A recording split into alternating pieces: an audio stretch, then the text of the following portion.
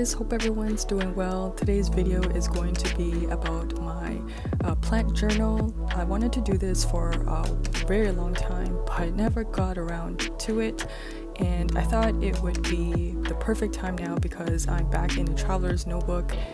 In this video, I'll be first going over how I set up this TN passport for my plant journal, and then the second part will be doing my first spread together. The idea of a plant journal came to me first because I wanted a place where I can document what all of my plants needs. I have about, I would say, over 35 plants, maybe 40 at this point. And if you're curious to see my plant collection, I have a separate IG account. I'll link it down below. It's at Platinum Flora. The purpose of this plant journal is going to be for a place that I can document all the care that the plants need, and that means light, water, schedule, and type of soil, just anything that would help me care for my plants better.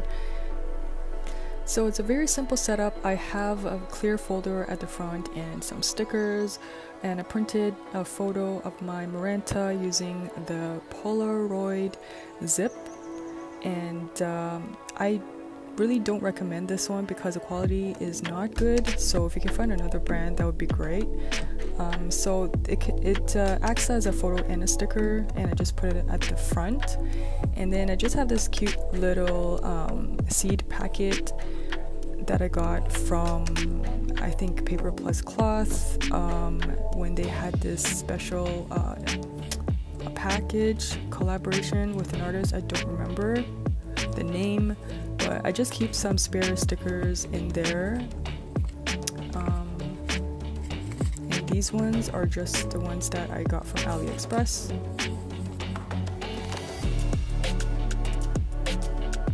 And I just love them, they're so cute. So I just keep them in there. And at the back, I have a very dried and crinkly ginkgo leaf, and I think I got, I don't know, I don't remember, I think I picked it probably years ago, and I just like the shape of it, so I just kept it in there, and I'm trying not to break it when I put it in. So it's a very simple setup, and I just prefer that. Actually, that is how I prefer all of my planners to be. It's simple. And I'm here using a Muji notebook that I purchased probably, I don't know, 3 years ago. And I like the pages because it's a cream color, and I feel like that really goes well with the green color of my leaf, my plant leaves, and the color I'm gravitating to are going to be very warm browns and reds, so I think the color would really complement my collage style. And it's really soft and smooth paper. So in the back zip pocket, I'm keeping some loose classic-y letterpress labels, and I do plan to use these nice looking frame labels on the back of all of my plant photos that I print out. I just wanted to create a nice consistency and a good look and feel to the whole journal, so that's a good way of doing it. So I just keep some spare ones at the back.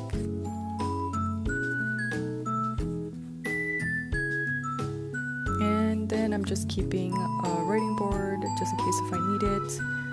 I like to use it for the lines or any stamping, just so I have a smoother surface. And yeah, that's pretty much it. It's a very, very simple setup, and that's how I like to keep it, because I do believe that less is more. So that's how I have set up my plant journal. And if you want to see how I am going to do my first plant spread, feel free to continue the video, and I will leave you guys with journaling and the music. Thanks for watching.